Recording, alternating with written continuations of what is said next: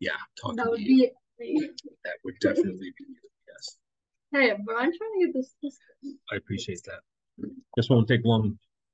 So I am recording. Wahoo! Even though we're all here, but hey, like I said yesterday, you may want to go back and like rewatch something. Which why not? So today is 9/12, and our mission for today is we are going to add and subtract polynomials.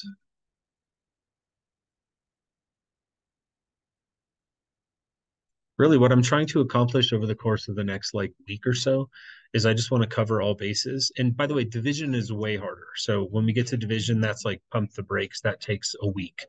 Um, yeah, it's pretty rough. But adding and subtracting and multiplying is the mission for this week.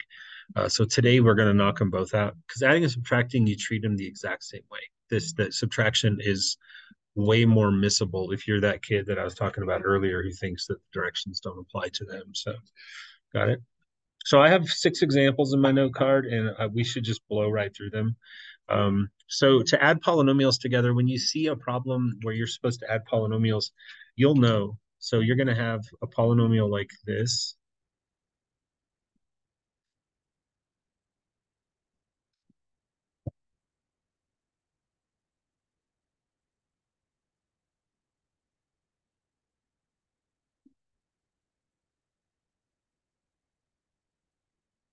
So you'll notice that we have a couple, and we can now name these because of yesterday, right? Which reminds me, we should grade that homework, but we don't have to do it right now. Now that we went through yesterday's lesson, we can look at that first one and give it a name. What is the first polynomial called?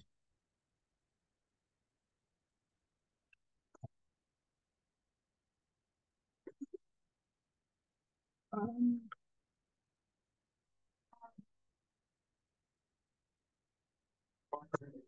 Rad. Good teamwork. Teamwork makes the dream work. Good job, you guys. That's a quadratic trinomial. And honestly, that's not really that important at the end of the day, but I'm glad you knew that. That's awesome. And what is the second polynomial going to be?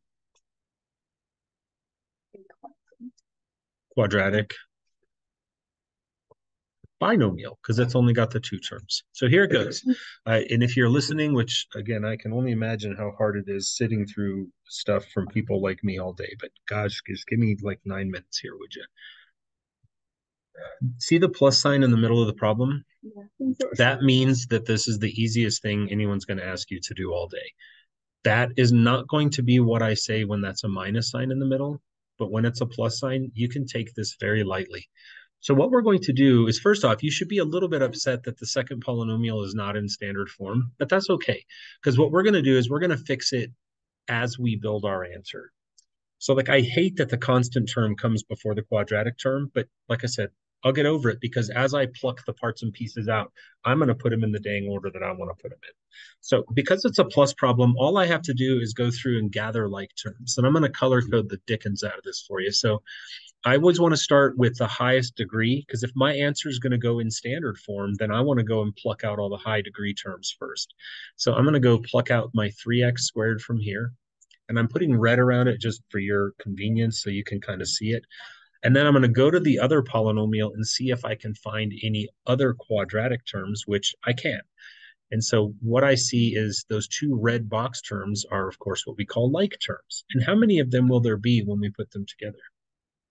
So the first part of my answer is 4x squared. I want you to take note, mental or otherwise, of the fact that I am showing no work. Me drawing my cute little colored boxes is just me being your instructor. That's not really showing work. Now, the next thing I'm going to do is work my way down the chain and I'm going to go to the linear terms. I want to scaffold my way down until I get down to the lowest degree. So I'm going to look for terms that just have x in them. And I see one right here. And then when I go to the second polynomial, there is none, which means that I can just put minus 4x straight down into my answer like this. If he has no one to combine with, that's it. And then I'm going to go and I'm going to search out my constant terms, which are right here. There's a negative 15 or a minus 15. And because of this plus sign, I can ignore the plus sign and I can ignore the parentheses. I say this is just easy pickings. With addition, you just go and pick out the pieces you want, mash them together, let's call it a day. So no, careful. Negative 17, right? And that's how easy it is to add two polynomials together. It's literally just, it looks like something different, but at the end of the day, it's really just combining like terms. So I'd like to do a couple more addition, but they won't take 4 minutes each like that one did. The first one always takes the longest. Now we're gonna blow through a couple more. No, this is the best we can do. Can you guys tell me why this has to be my best answer? There's Why? nothing else squared and nothing else. Right? There's no more like terms, right? So that's when I know I'm like, I'm done. I can't go any further than that. Right? Easy peasy, right?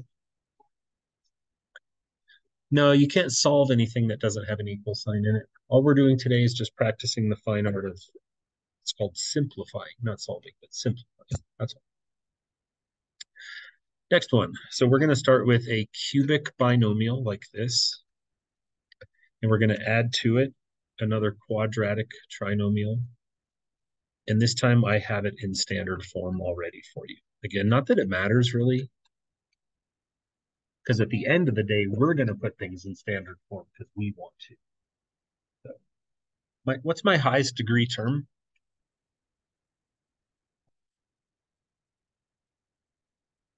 Right. And I don't feel like I need to keep drawing the colored shapes. And so do you spy anything in the second polynomial that can go with the cubic term? No. I don't either. So I'm just going to copy 5x to the third right down into my answer. Now, don't go to the minus 10 next because he might be next kind of in your sight, but he's not the next down the ladder. So we want to look for quadratic terms now. Do you see any? Uh-huh. And since he's a positive and we have no reason to change him, then we're going to copy plus 6x squared into our answer. After that, we want to go down to the linear term. Remember, that's the x with the invisible 1 exponent. Do you see any of those? I see it right here where that purple arrow is pointing. And again, he has no one to go with. So we're just going to copy plus 3x into the problem or to the answer. And the next one is minus 21. Good job, Tough, because I got a minus 10 here and a minus 11 here and put those together. Do you feel like we need to do another one of those or are you okay? You okay? You want to go again? You good? So addition, if I haven't made this point abundantly clear, addition is really easy. However, I need you to understand that I'm going to ask you to do something in the next set of problems, and I really, really would appreciate it if you do it because I'm on your side. I want you to be successful, but I need you to do one extra step when we switch gears now. So now for the second half of this, we're going to do subtraction, and it makes a huge difference. So let's get to it. And you've already kind of done some of this, like when you were solving your equations on the last quiz, you already get the idea of distributing a negative. So it's not like it's like a brand new concept, but it just feels new because it has a new name. So here is a polynomial.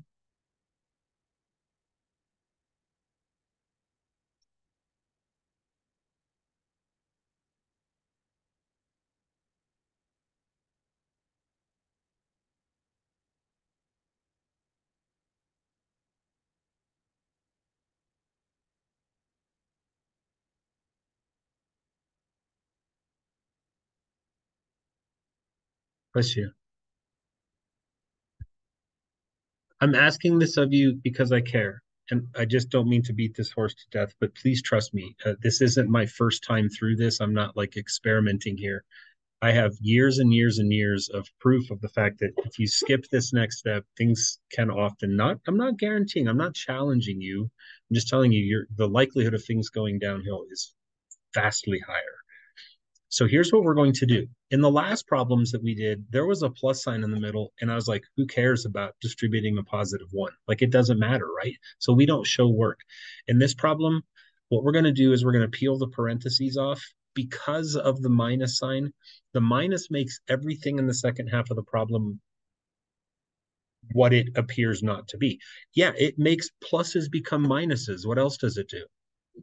Minuses become pluses, positives become negatives, negatives become positives. And I just know from experience that if we don't let ourselves see it, things oftentimes go poorly. So here it goes. Notice that in front of the first parentheses where this red arrow is pointing, there's nothing. And so I can just peel those off free of charge. So 4x to the fourth minus 7x and minus 2x squared. The entire meat and potatoes portion, though, of this lesson is on based on that guy, that evil minus. Ask any algebra teacher, they'll tell you minus is in front of parentheses. Oh, Nelly. So what I'm going to do is I'm going to peel the second set of parentheses off, but I'm not just going to do it brainlessly. I'm not going to do it like just willy-nilly. I'm going to change everybody as they come out. So what's going to be the first thing I write? So minus 5x squared. Good job. Who's going to go after that? So plus 6x cubed plus 9. And it's really easy to sit there in that seat and say something like, this guy's crazy. I could have done that in my head. You're not the first one. Take it or leave it. It helps. And it takes like, when I'm not yip yapping, it takes like 7 seconds to do. And now what I can do is I can go through and identify and just cherry pick my like terms. So who's my highest degree? Fourth. So I have 4 of those x to the fourths up front, and I have minus 3 of them way back here. How many x to the fourths will that make? Just 1. Yeah, so x to the fourth. Remember always when you're combining like terms that the things, what they are doesn't change. How many of them you have is what changes. All right, let's head down the ladder to x to the thirds. I do see one right here, and I do not see any others. Am I missing anything? Then let's copy that next. And then after that, good job. So we also have minus 7. That is the next one because we already did our thirds. And now you okay? You sure? I'll switch colors again. So we had a -2 and a -5. Put those together, you get your -7. And then just keep scaffolding down. And now next up is linear. And I just scan for linear. And I'm like, oh, I'll put a green arrow there. Boop, there he is. So I'm going to copy minus 7x into my answer. No date to the prom. So that guy's just flying solo. And then plus 9 is also flying solo.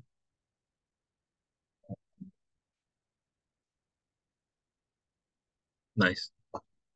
Let's do one more. I think you guys are pretty able to get this. I wrote 6 in preparation, but I think 4 will suffice. So let's do one more, and I'll give you a nice easy one. Sweet.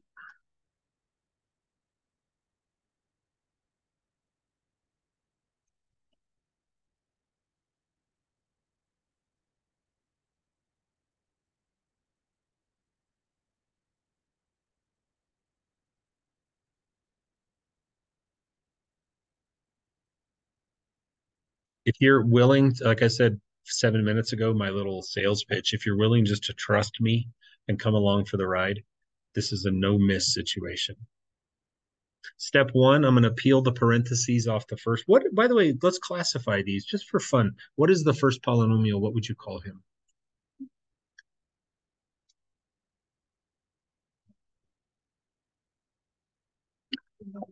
Hey, what'd you say?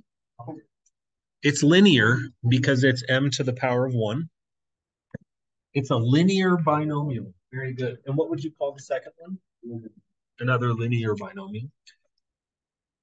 So let's do this. What's step 1? Let's peel the parentheses off. And when it comes to this first set, I peel them off completely free of charge.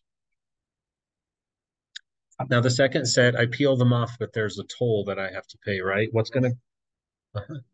Good job.